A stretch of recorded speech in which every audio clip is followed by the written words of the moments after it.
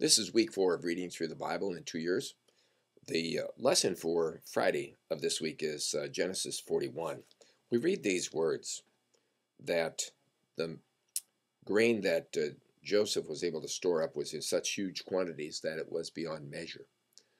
I think when we think about those words beyond measure, it shows us the abundance of God's mercy, first of all towards the people of Egypt for Joseph's sake, but also to us for the sake of our Lord Jesus Christ.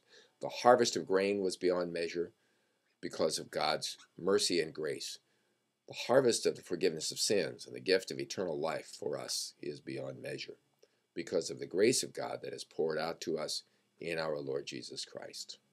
God's blessings on your reading this week.